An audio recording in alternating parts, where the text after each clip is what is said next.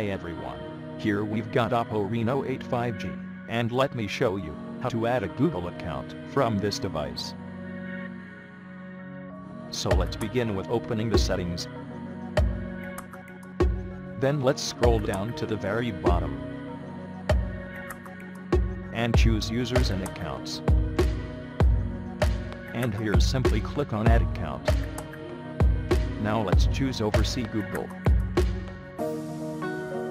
And wait a second. You can either create account if you do not have your own, or simply type email or phone, then tap on Next. And here let's type your password, then click on Next. Now you have to agree with Google Terms of Service and Privacy Policy. So after reading this simply, click on I agree.